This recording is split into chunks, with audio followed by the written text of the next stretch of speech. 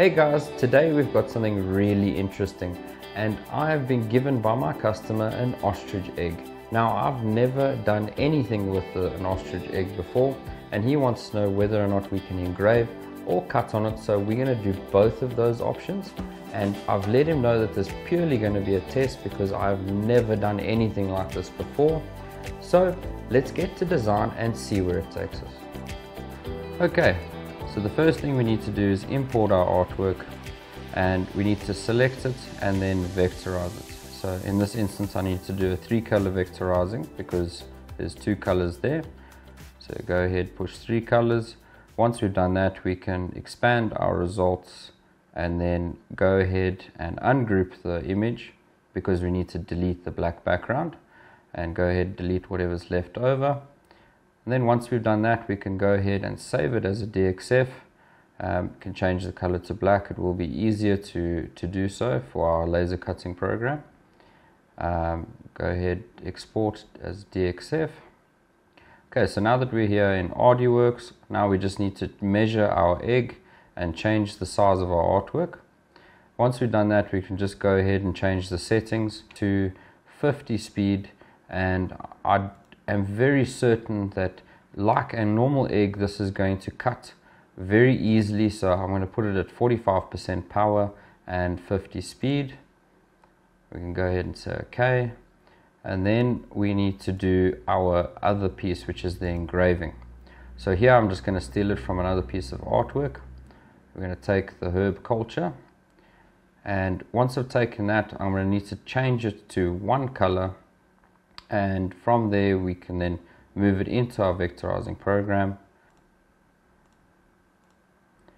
Okay, so now that we've made it black, we can go ahead and drag this onto Illustrator, and we just move the other one out the way or delete it. Okay, so now we can just image trace it, then expand results, ungroup because I want to delete the white background. For ArtWorks it only requires the artwork, which is the black. Now that we've selected it, we can go ahead, export it as a DXF, import our DXF. Okay, so all we need to do is make sure that we've selected our piece of artwork. I'm going to enter in 90 degrees and turn it only once. Once we've gone ahead and done that, I'm going to change the color for this so that we could see that it's going to be engraving.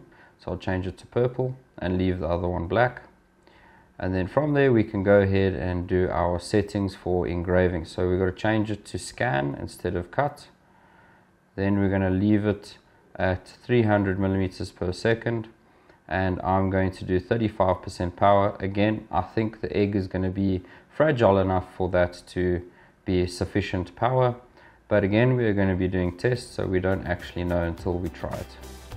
Alright, so now that we've done our settings, all we need to do now is save it to U file, to our memory stick, and then we can head on to our laser cutter. Okay, so we're here at our laser, and the first thing I want to do is set up our jig. And that's just merely using some scrap wood that we've got lying around, and that's just to prevent the egg from moving from the blower, because once it starts engraving you can't really hold it in place, so we just always create a jig for something that won't sit flat.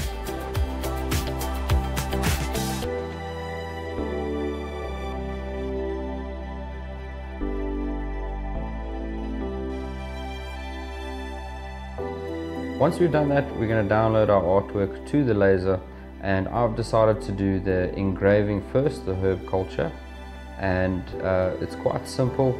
Just make sure that you've leveled your head as close as you can to the best point, and from there you just do your frame until you are happy with the positioning, and then just push start.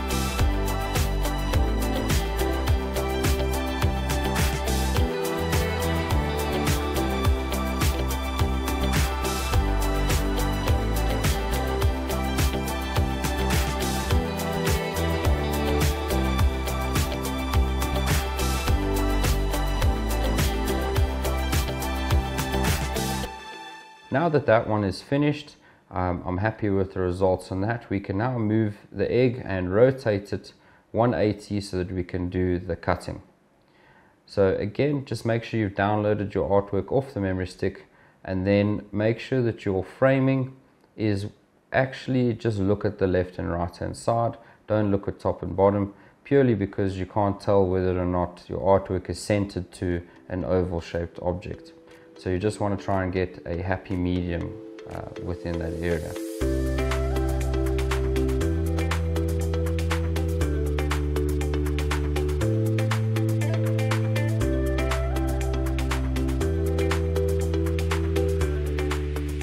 Now that we've done the first try, it didn't cut through, so we're going to do it again. Okay, so I have gone ahead with 45% power and 50 cutting speed, purely because I think an egg is quite brittle. Let's let it cut and see where it goes. A concern of mine is that if I have the power too strong, thinking of a normal egg in mind, it shouldn't be too thick. If I go through the first cut all the way and it's got too much power, because it's unfocused from the top piece to the other side of the egg, it might burn it, purely because of its focus.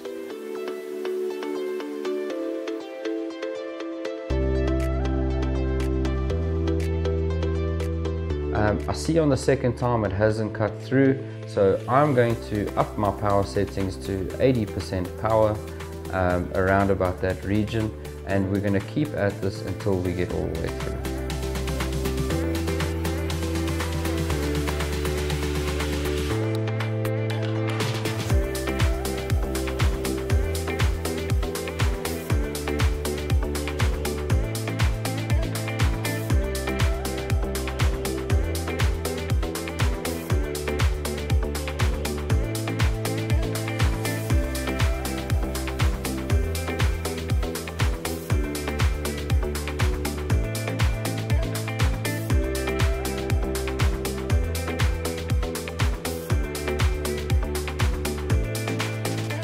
Okay, so after a few attempts on our new settings, it looks like it's cut through in certain places, and I am seeing a little bit of that burn on the other side, but it's not too much of a problem. So I'm going to attempt by just chiseling it out with a chisel and see if that works. Okay, so we know that we cut through most of the areas, but we just tapped it with a little bit of help with the scraper, and all of it fell through. So just keep that in mind. I've never thought that an egg would be this strong.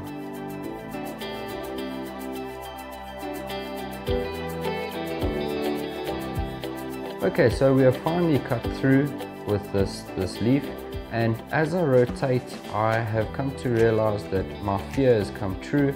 The laser did go through the one side to the other and has slightly burned the area to make it brown. This was an issue that I thought may happen. So I think what I'm going to do is, instead of cutting the same leaf on this side, I am going to choose to engrave it to try and see if we can get a better result on engraving.